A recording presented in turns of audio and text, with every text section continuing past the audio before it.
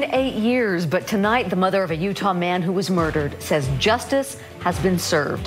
Her son, Stevan Chambers, was shot 4 times and killed in Magna back in 2015. News specialist Alex Cabrera spoke with her this evening. And Alex, this is a day she has been looking forward to.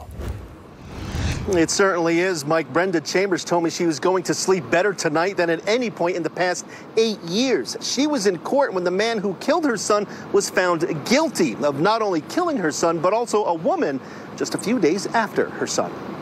I feel like I can breathe. Wearing a shirt with her son's picture on it, Brenda Chambers says the justice part of her message finally happened. It's such a good feeling because it's always in the hands of the jury. It's always a little scary.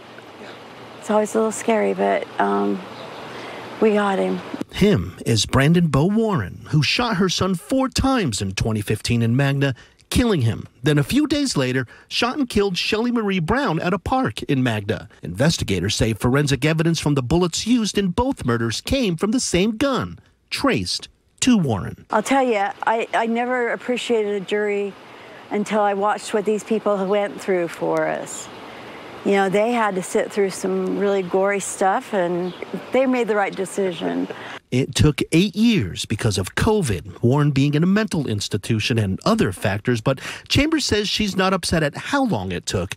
She's just happy it's now over. I felt like I've been holding my breath, waiting for some justice for Stevan and Shelley.